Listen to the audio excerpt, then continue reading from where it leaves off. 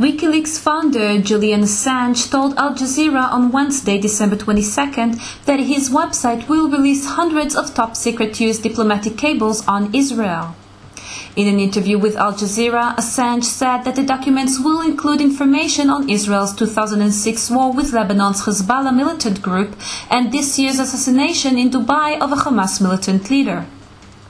Assange, who was recently released from a British prison, said that he holds 3,700 more files related to Israel, and the main source of them is the US Embassy in Tel Aviv.